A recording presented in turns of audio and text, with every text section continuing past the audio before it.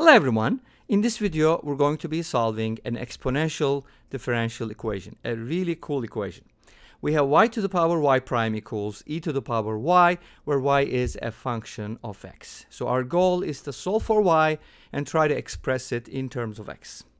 Now, this problem was posted on Twitter by Professor Nandor. I hope I said it right. Here's his Twitter handle. You can go ahead and check out his Twitter page because it's full of beautiful problems and solutions.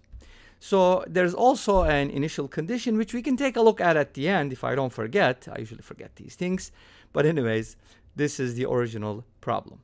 So let's go ahead and see how we can solve this problem. There's obviously more than one way to do it, and let's see how we can tackle this. So we have y to the power y prime equals e to the power y. Nice. The base is y on one side and it's the exponent on the right hand side. And then the derivative comes in. So it's really a beautiful mixture of y and y prime. Thank you for the inspiration. One more time, Professor Nandor. Now, here's what I'm going to do. I'm going to ln both sides. Anytime I see a variable, doesn't matter, x, y prime, in the exponent, I'll bring it down. That's my goal. So let's go ahead and ln both sides, right? That's probably not what I was looking for. I was looking for this.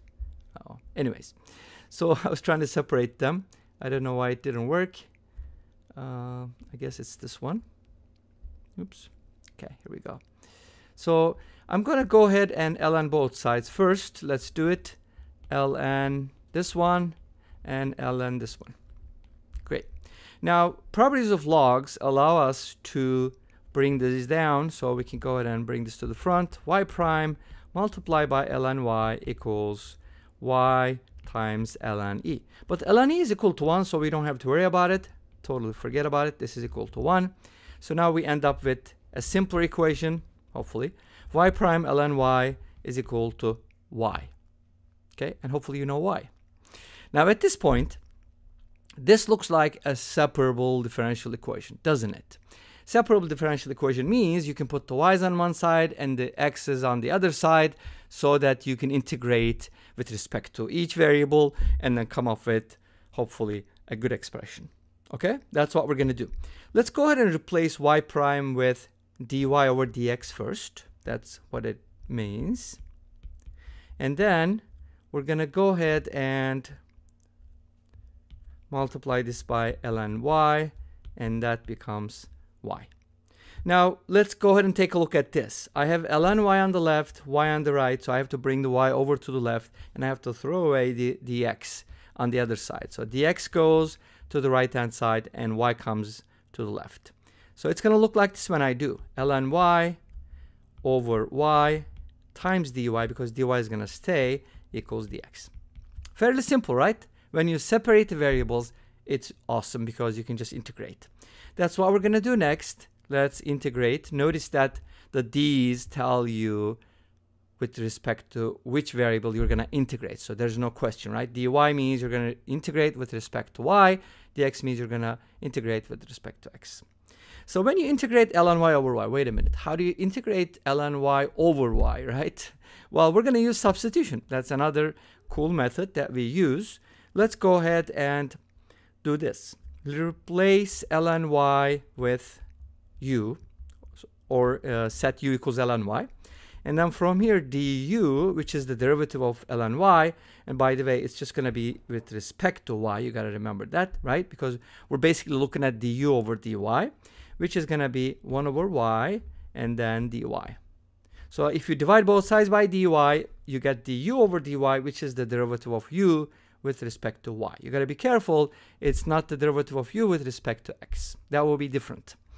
Okay, great. So what does this give me? On the left-hand side, this is u, right? And this is du.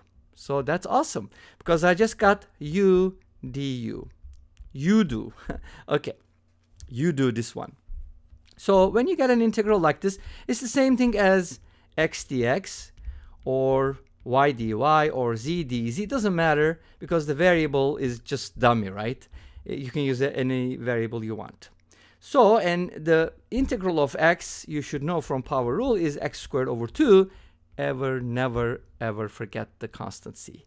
So this is going to be u squared over 2. But guess what? I'm going to put the constant on the right hand side. So I'm going to save it for x. You don't need two constants because their difference is also going to be a constant. So this is going to be u squared over 2. And the integral of dx is going to be x. Don't forget the constant. And you're pretty much set. Great. That was easy, right? So here's what you can do. Multiply both sides by 2 to isolate u squared. And then if you want, you can replace 2c. Do you see what I see? Replace with another constant like k. And then you get u squared equals 2x plus a constant. What am I going to do with this? What is u? What is wrong with you? No, I'm not saying that. What is u? U is, I forgot, what is it? ln y. Yes. Okay, great. So u is ln y. So let's go ahead and back substitute. Ln y squared equals 2x plus k.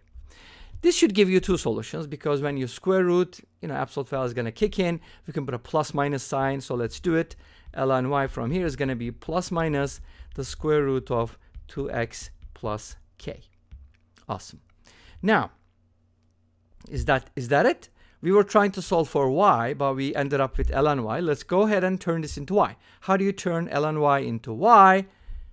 It is by using the base e, right? So in other words, e to the power ln y is y. Okay? So let's do it. E to the power both sides. And you'll get the answer. Now this is going to give you y equals e to the power plus minus the square root of 2x plus k. Now k is a constant, and plus minus sign basically is going to give you kind of like two different branches. And then depending on the value of k, so on and so forth, you can do this. But remember, there was an initial condition, right? Let's go back and look at what it was. Y of 0 is I. Great. Y of 0 is I. This is basically going to give you some particular solutions. That way you can determine k. So let's go ahead and, of course, you can write this as y of x because it's a function of x. Now let's go ahead and replace x with 0 everywhere. This is going to give us y of 0 equals e to the power plus minus the square root of 2 times 0 is 0. So it's just going to be the square root of k. And we want this to be I. Make sense? Great. Now here's the good part. You can write the I as a complex number, and I'm going to try to avoid some of the complexities or the complications of complex numbers and keep it real simple. I hope you don't mind.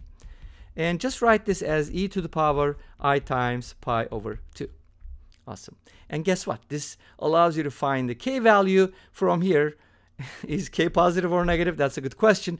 But plus minus square root of k equals I pi over 2 allows you to square both sides and to find the k value. And that way you can plug it in. And if you square both sides, you're going to get k equals I squared pi squared over 4, which is negative pi squared over 4, because I squared is equal to negative 1 by definition. All right?